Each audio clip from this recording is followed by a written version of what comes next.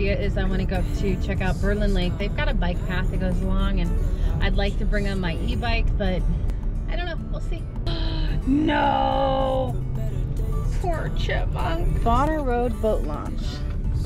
And I killed a chipmunk. I'm not very happy about it. This stupid thing ran out in front of the car.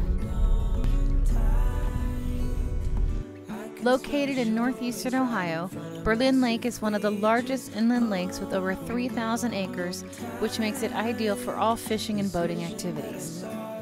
Created in 1942 by the Army Corps of Engineers to control flooding, it offers visitors a wide variety of recreational experiences, whether it's camping, boating, picnicking, or just relaxing by the water.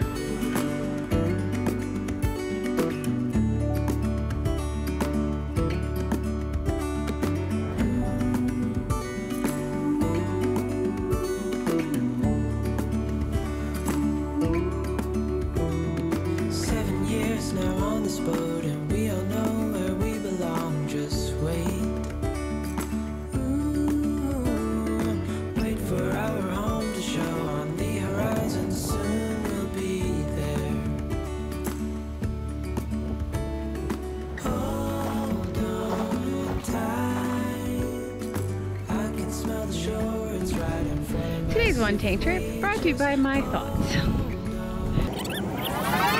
Today I'm going to talk about ethics, fun stuff, photographic ethics more so.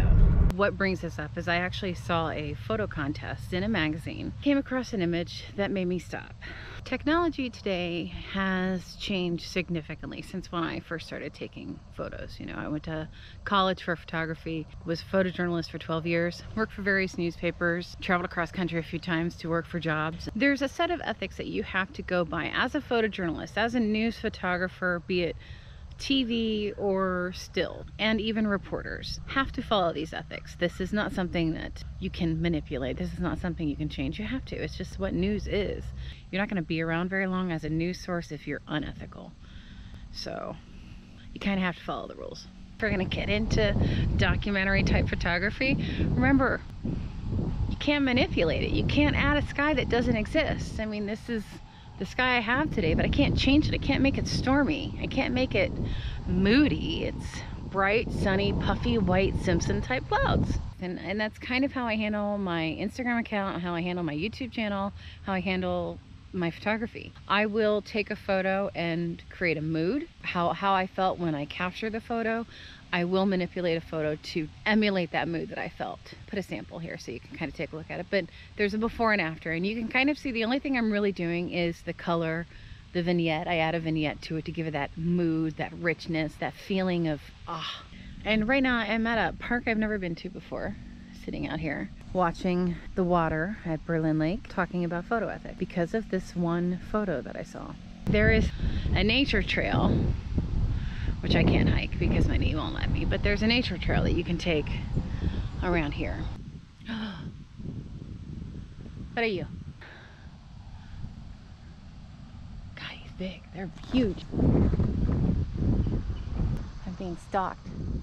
They keep flying over my head. I'm not on a schedule. I'm gonna randomly post videos, so if you do want to know what I'm doing, if you want to see where I'm going and exploring with a crappy knee, an overweight, out of shape body, follow me along. I'm not gonna let the fact that I can't really walk very far stop me from exploring, stop me from going out and taking photos, because this is what keeps me creative. And hopefully in about a month, I won't be able to really go anywhere because I'm gonna be recovering from knee surgery again. Not something I've been looking forward to, but it's something I need to do because walking down that pathway, it hurt. I'm not gonna lie, it hurt. Anyway, subscribe, like, comment, don't like. If you don't like it, then hit the down, I don't care. Do what you want to, but I hope you subscribe. I hope you follow along and you watch my journey that I'm gonna take, because again, I'm never gonna lie.